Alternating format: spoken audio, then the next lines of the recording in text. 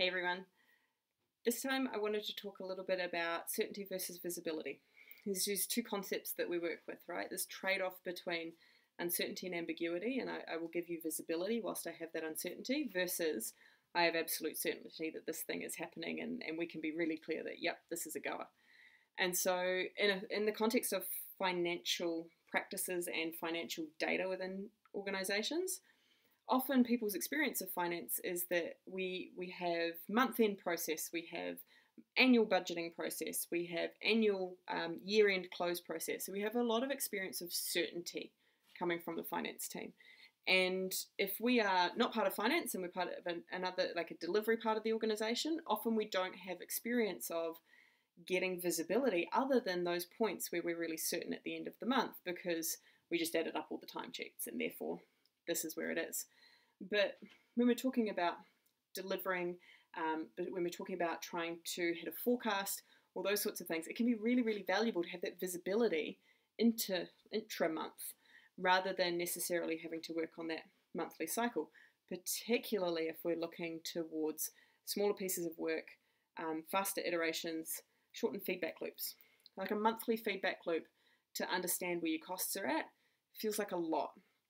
It's a long process. It's a long time period to wait. We want to see how can we get some of that feedback and those signals earlier so that we can adjust course and make sure that we land month end rather than getting to month end and it kind of being a surprise every time. And so I wanted to just contrast a couple of different ways to approach this problem, right? So in the context of building certainty around our financial data, we might have timesheets that people fill out on a daily basis.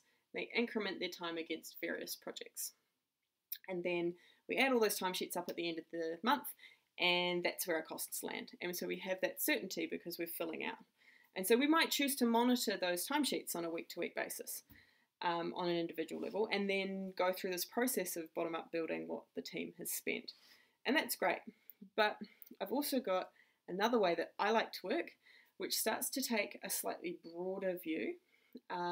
It drops the administrative overhead and it still gives you a lot of visibility about where you're headed without the trade-off of having to be down in the nitty-gritty all the time. So in order to do this, you are going to get a lot of advantage if you have a stable team. That's one of the things that makes this stuff way, way easier. And so the method goes something like this. You get to the end of your 2-week period, say, if we're looking at fortnightly finances or bi-weekly finances, and you ask that team, where did you spend your time? And I want it to be a 30-second answer across these 3 things. And maybe there's a bucket that says, and all the other stuff that came up that we weren't aware of. So we have an appreciation of, in that 30-second answer, how much time did we spend on the stuff that we planned and how much was noise? How much am I getting distracted? And of the stuff that we planned, where did we spend our time? Was it third and no noise? Or was it like 5% on each of the things that we committed and actually a whole bunch of noise?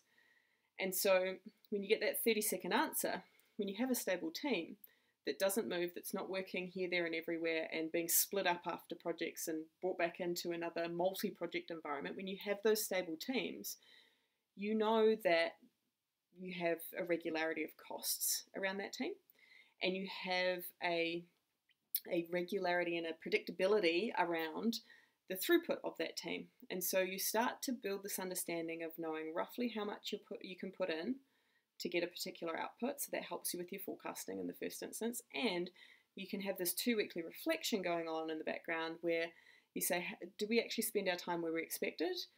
And every 2 weeks, we're starting to understand, are we getting close to hitting that forecast? Because when we add up those timesheets at the end of the month, we'll know for sure. But actually, let's take 30 seconds as a team to reflect on where we're at. Now, super, super simple tool. Works a lot better if you're already into this whole mode of agile ways of working, of bi-weekly or fortnightly iterations. All that stuff helps, right? But essentially what we're trying to do is we're trying to shorten the feedback loop. At the moment, we're working with monthly financial data that comes at the back end. It's a lagging measure. We only know after the fact. We only know after we've spent the money. And so that question about how do we bring those feedback loops in so that we are getting more frequent signals more often. And that doesn't mean micromanaging everybody at the team level, because it's a whole bunch of administrative overhead, right? Let's go to the level at which we have a team that's relatively stable so that we have predictability of that cost. And then let's roughly apportion their time across those 3 or 4 things that they're working on. So you can start to see that stable teams, limiting work in progress, all of these other factors around good practice and ways of working help to reinforce making easier decisions and getting visibility of our finances intra-month rather than waiting that full month cycle and then having a surprise at the end. Now, when I've implemented this in the past, we have taken teams of, say, I want to say people, roughly 200 to 250 people working on a variety of work and maybe 10 project managers across that group. We have taken their time from anywhere up to 2 or 3 days a week on finances that project manager is spending going through the numbers. We have shifted that to a conversation that takes maybe an hour or 2 across the group of 10 project managers, and everybody walks away with their financial data and they have that predictability because that entire team of 250 people is roughly stable. We share that data in together and everybody's got that visibility and we walk away. So that's the order of magnitude that is open to you, right? That is the size of the opportunity, is 2 to 3 days a week times 10 project managers. So a full month's worth of people hours in managing your finance down to a conversation that takes 10 people, a couple of hours every 2 weeks. Huge difference, right?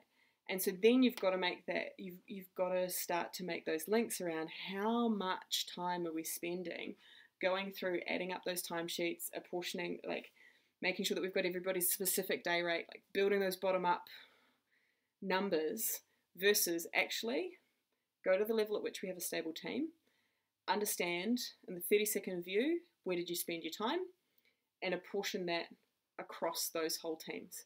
The other really cool thing is that when you take a stable team that includes your management overhead, then you're starting to apportion those management costs into your projects as well. And so it starts to get you out of that cycle of management as this administrative overhead, actually start to incorporate that in, and it then means that it becomes part of the conversation about improvement and reduction of waste and productivity as well. So, I know I've dumped a lot on you. However, back to basics. We want to go from a lagging measure where we have certainty every month around finance towards a rhythm where we have visibility every 2 weeks. And if you have stable teams and you have a 2-weekly iteration cycle and you're able to have that conversation when you do your retrospectives and bring that in every 2 weeks, then that's awesome. And if you're not there yet, then start to ask those questions. At what level is our team stable? That we can start to go, here is the size of the team as a whole. Start to ask those questions about where are people spending their time. Just reflect on the last week or 2 of where you spent your time. And I don't want all of the detail. I want the high level as a team, not as individuals, and start to strip back and simplify some of those conversations. So you've got appreciation of a stable team. You've got that where you've got that predictability of cost. You've got that appreciation of where we're spending our time as a team, not down to the micromanager individual level. And then how do we make that stuff visible every 2 weeks so that we can get closer to understanding whether or not we're going to hit our month-end figure and our forecast. So I hope that was super useful. I'd love to hear from you. As always, drop me a line, drop me a question. If you go searching back through some of the archives, I'm sure you will find the blog posts where I've documented this in more detail too. There's always pictures and things going around. I tend to revisit these topics because I find that people like to have different angles and different ways of looking at this. So the idea's out there. Go back to the core. How do we take that certainty and move towards visibility? And we will use those 2 types of numbers very differently, right? We will use those numbers where we're very certain for reporting out externally. That's important. But how can we start to shorten those feedback loops and get visibility so that we can adjust course in the process and start to get more predictable about where we're going to land at month end? So I hope you enjoyed that. And I hope wherever you are in the world today, you're having an awesome, awesome day. Thanks so much for listening, and I'll see you again real soon.